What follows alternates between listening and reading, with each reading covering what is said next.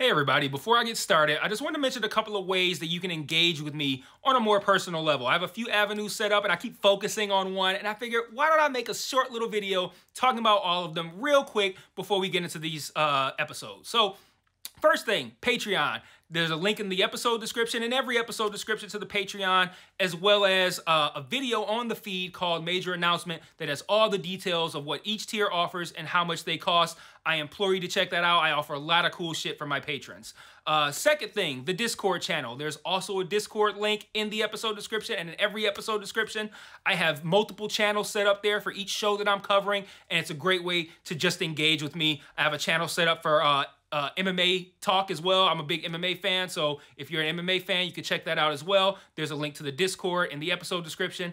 And then lastly, the Facebook and Twitter. Social media. Follow me on there. I post news on there. When I say news, I mean like, hey, I'm stopping covering this show. Hey, I'm starting covering this show. Let me know what you think about this. I do live watches of things on Facebook where like I'll check in and say, I'm watching so-and-so show. And then I'll like live comment while I'm watching it. And that'll be cool if maybe you watch that show too and you want to watch along with me, or you're watching it later and you will see my thoughts, which are usually pretty entertaining because I'm usually pretty high when I'm writing them. So check out all those links in each episode description, and let's talk about this episode. Peace. One mic. Yeah. All I need is one mic. Yeah. All I need is one mic. Hey everybody, welcome back to One Mic, and today I'm here to talk about episodes 5 and 6, the final two episodes of the Max Original series Full Circle. So, first off, I want to start by apologizing for getting this one out late. I ain't even gonna hold y'all up. I had a weekend. A whole Friday, Saturday, Sunday thing. And it was a lot more than I was, I won't say more than I was able to handle, but it was enough to where I just wasn't able to get videos out. I'm sorry. Like, I was like, I had a party at my house for the UFC 291 and the Crawford Spence fight, and just preparing for it, having it, and then the next day afterward, it was like, there's just no energy or life for videos. So, yeah, that's what happened. But I'm here. I'm ready to knock this last one out because I kind of want to lay out not just what all happened, but kind of like give my overall thoughts on what I thought of this show in general, because I think it was almost kind of like a unique experiment a bit. But I want to start by laying out what I believe happened, you know, the whole plot, essentially, as I've done periodically throughout these videos, and then I'll talk about specific aspects of the show in general that I liked or didn't like, and of the episodes, these two episodes that I liked and didn't like. But overall, like I said last week, well, yeah, it's not last week anymore. It's not last week anymore. Last video, this show kind of felt more like a college writing exercise to me than anything else. And in that regard, I think it was successful. Was it a good TV show? We'll get into that. But, you know, now that it's all over, I want to talk about how everything is connected, right? What all came full circle in these final two episodes. So I'm just going to kind of like lay out what happened. I think really the mystery is what happened that led to the events of the show, more so than what happened on the show. Because I think we all followed everything that happened on the show. Like the botched kidnapping, the thing with Nick being Derek's son, figuring out that Gene was sabotaged by Sam and not by Jen. Like all those things, I think those things are pretty clear. It's the stuff that's kind of like where they fill in the background information that was murky. So let's talk about it. So back in the day, I'm going to by and large read from what I have written here, but that's what I do anyway.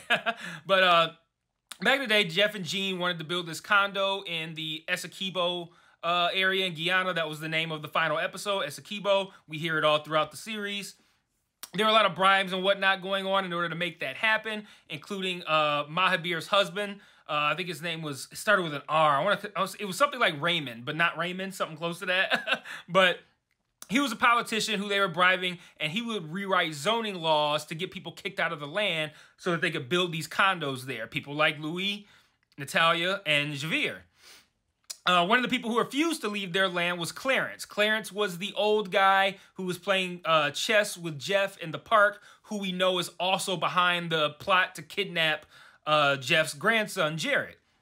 And when Clarence refused to leave his land, Mahabir's husband had his grandson kidnapped and murdered. And it happened at 1:11 in the morning, which was the purpose of why that time was so important for Mahabir and her spooky fucking spells and shit. So that's significant to that time.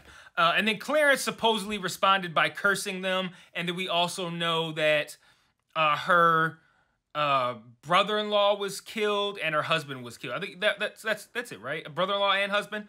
But here's where I think things are unclear, and I kind of do believe that this is the show's fault.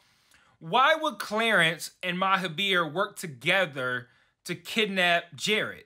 Because Jeff is responsible for evicting people from the land, for sure. Like, no matter what way you want to look at it, was he directly kicking people out? No, but he was the impetus for the structure that was going to be built that necessitated people being kicked out of their land. But he didn't kill anybody.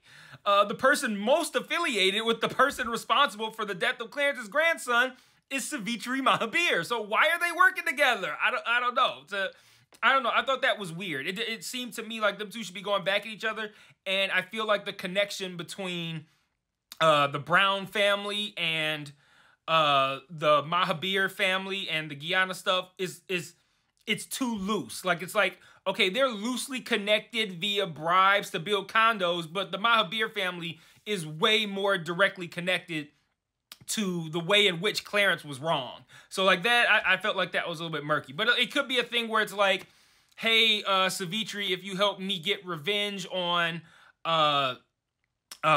the Brown family by getting Jared, the grandson, I'll lift the curse that I put on you. Maybe it was something like that, but I feel like they weren't clear with that, but whatever. And then, like, I don't know how much help he would possibly need. I mean, he was able to get Jeff to New York to play chess with him. So, I mean, he's capable of doing a lot on his own. But anyway, like we discussed in the last video, Sam snitched on Jean in order to protect her father about the bribes. And that got him in trouble because he was a police officer. That got him in trouble with the police, and he shot himself in the foot. And I think it was like he shot himself in the foot so that it would allow him to get disability money if it happened on the job, but he like lost his pension because of the bribes and shit like that. I think it was something to that effect.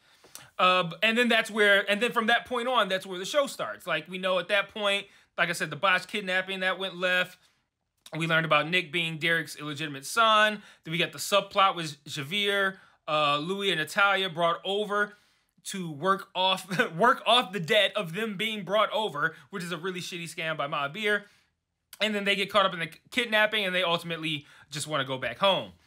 We also learned that Garmin is in heavy debt to the casino, and he's been unable to get the money to pay them from Mahabir, money that he is owed. And he's really invested in the successful ransom for Jared.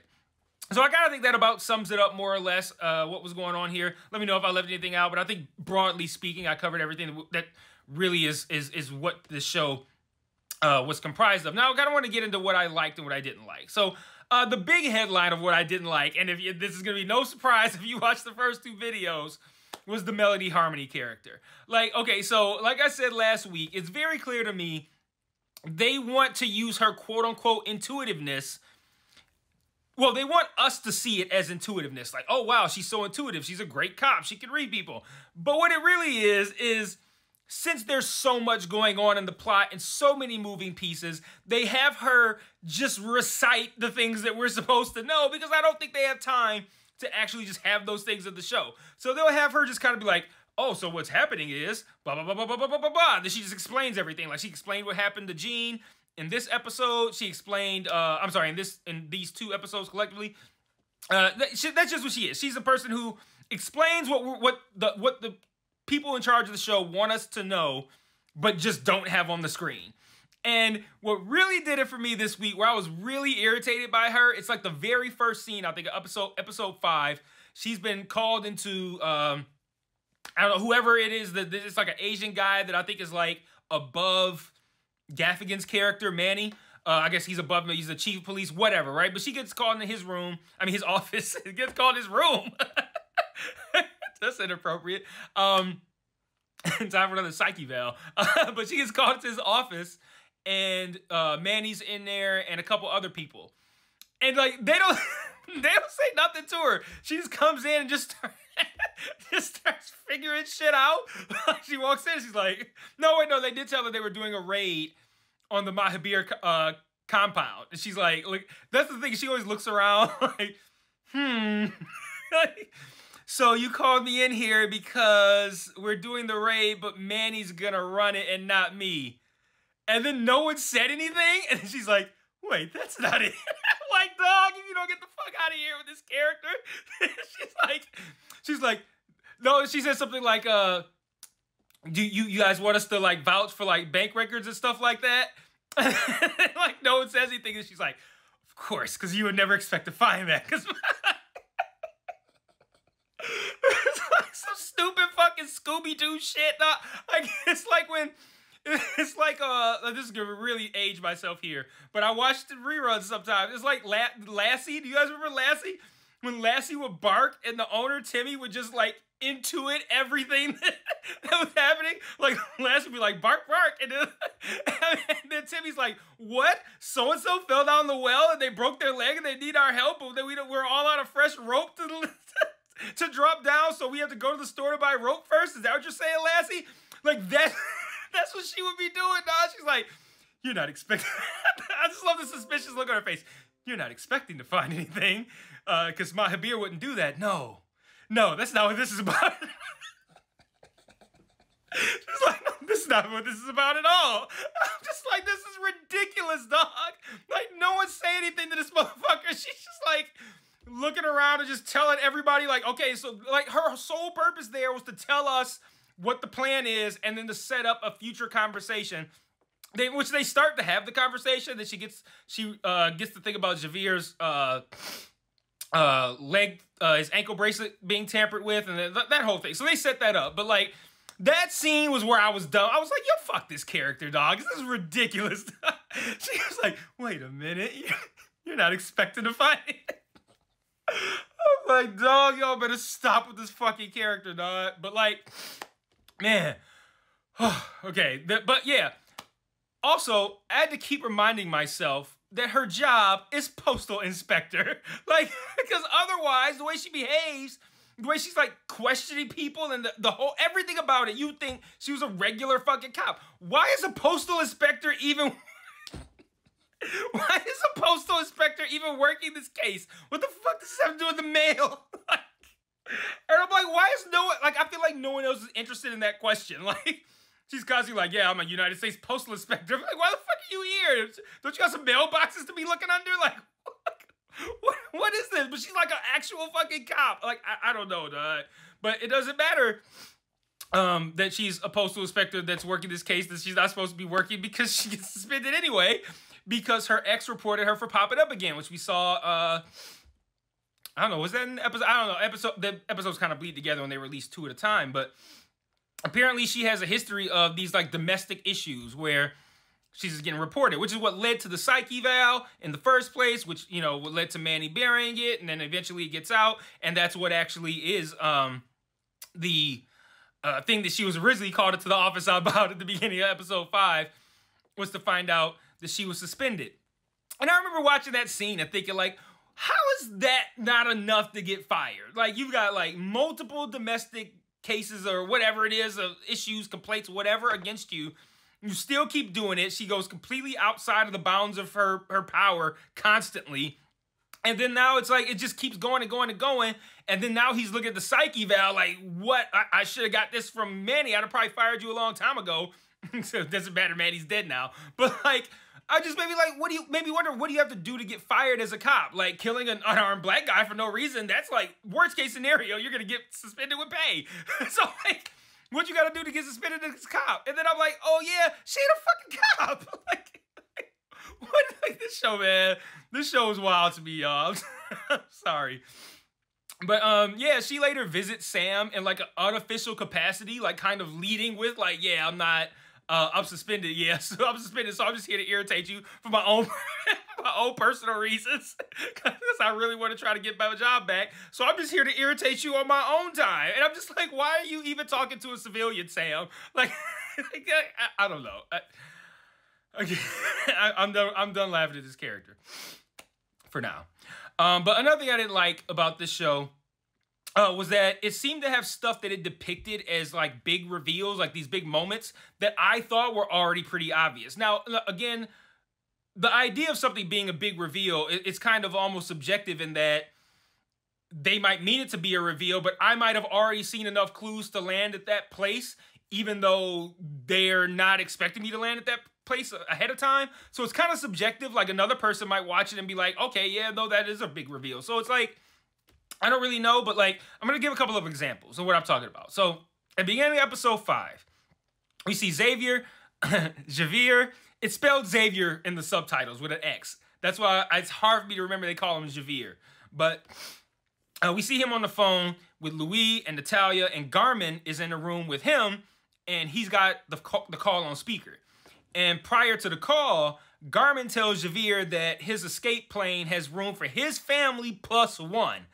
Then on the call, they tell Louis and Natalia that if they can bring $60,000, then they can be on Garmin's plane. Now, math tells me, very, very basic human math, that if there's room for Garmin's family plus 1 person, and Javier is the person that is calling Louis and Natalia and telling them to come bring $60,000 so they can get on the plane, math and common sense is telling me that the plan is to get the money and kill Louis and Natalia. And then Javier gets the extra seat on the plane, right? But that scene, like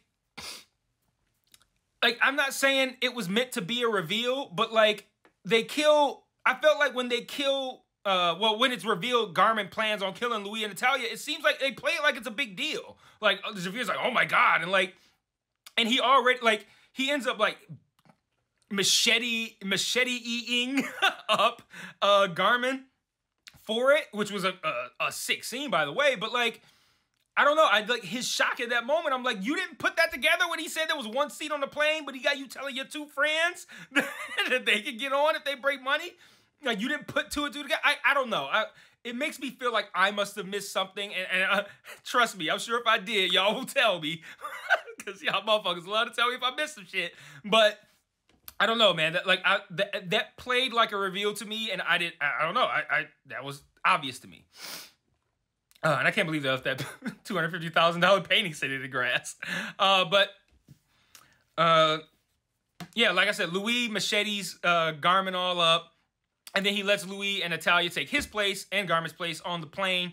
And like I said, they left that painting, and we actually closed the show with a shot of a pretty empty Essequibo with no condo, but still has the big poster board advertising it. So that's what happened. Another example of what I'm talking about with the reveals is when Gene and Jeff have it out, and it comes to light that Sam is the person who dimed him out.